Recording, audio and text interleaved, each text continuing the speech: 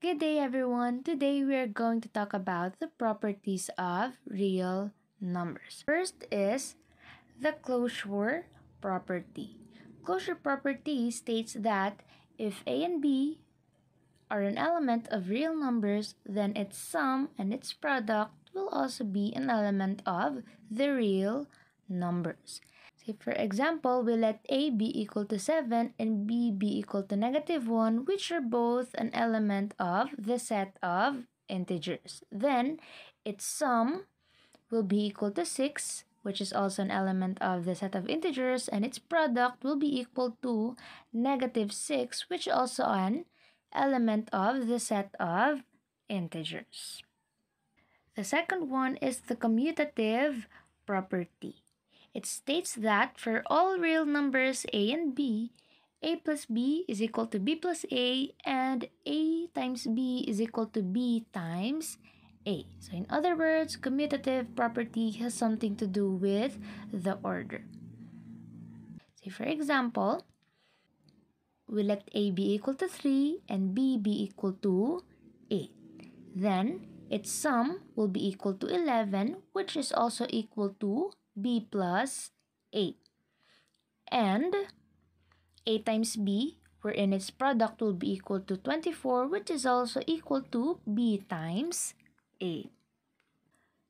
The third one is the associative property. It states that for all real numbers A, B, and C, the quantity A plus B plus C is equal to A plus the quantity B plus C. And the quantity A times B times C is equal to A multiplied to the quantity B times C. Okay, so associative property has something to do with the groupings. Okay, say for example, we let A be equal to -2, B be equal to 5, and C be equal to 7. And by substituting, all the values will get 10, and in this given, A and B is grouped. And while B and C is grouped, we'll also get 10 as well. And that shows the associative property for addition. While for multiplication, we have here the quantity A times B times C, wherein we'll get -70. And we also have A multiplied to the quantity B times C, wherein we'll get -70 as well. And that shows the associative property for multiplication. In associative property, it doesn't matter how you group addition or multiplication, the answer will still be the same. The next is the distributive property of multiplication over addition. This property is generally used to remove parentheses. This states that for all real numbers A, B, and C, the quantity A plus B times C is equal to A times C plus B times C, which is called the left-hand distributive. And we also have A multiplied to the quantity B plus C, which is equal to A times B plus A times C, which is called the right-hand distributive. We call it the left-hand distributive because we are to distribute to the left, and we call this the right-hand distributive because we are distributing to the right. Next property is the existence of an identity element. It states that for all real number A plus 0 is equal to A, and A times 1 is equal to A. So in this property, if you take something and add 0, the result is the same thing you started with. And if you take something and multiply it to 1, the result is the same thing that you started with as well. Okay, so that's why 0 is called the additive identity and 1 is called the multiplicative identity. Okay, for example, let A be equal to -1, and A plus 0 will give us -1, which just leads us back to the value of A. Same thing goes if we multiply 1 to the value of A, so that will just give us the value of A again. So that is for the identity property. The last one is the existence of inverse. Inverse should make you think opposite. Okay?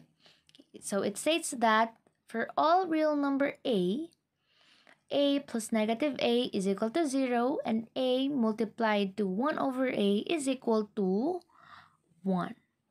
We call negative of a the additive inverse and the reciprocal of a the multiplicative inverse. It's because the sum of a number and its opposite is 0, and the product of a number and its reciprocal is equal to 1. So that's why negative of a is called the additive inverse and reciprocal of a is called the multiplicative inverse.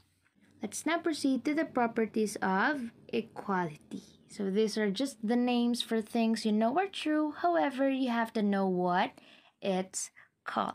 First one is the reflexive property of equality, which is probably the most obvious of all the properties. It states that for all real number a, then a is equal to a. Second one is the symmetric property of equality. It states that for all real numbers a and b, if a is equal to b, then b is equal to a. So even if we switch it around, the equal sign, it will still be the same.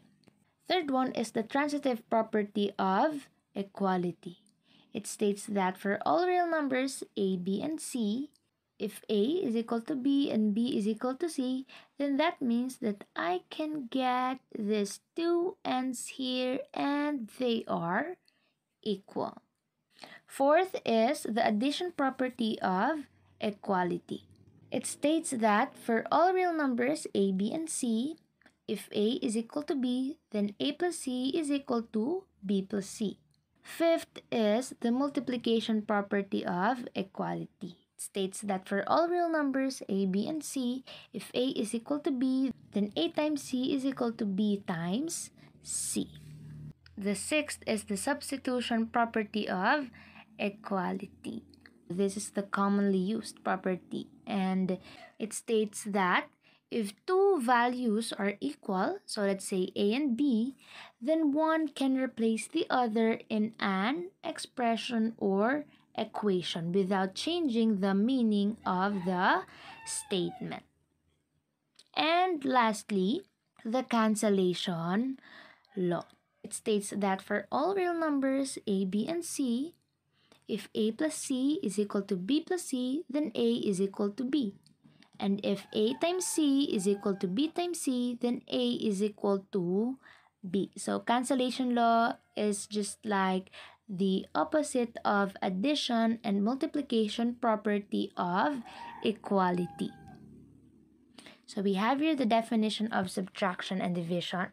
For subtraction of all real numbers a and b, a minus b is equal to a plus negative b. And for the division of all real numbers a and b, if b is not equal to 0, then a over b is equal to a times 1 over b, which will be equal to a over b.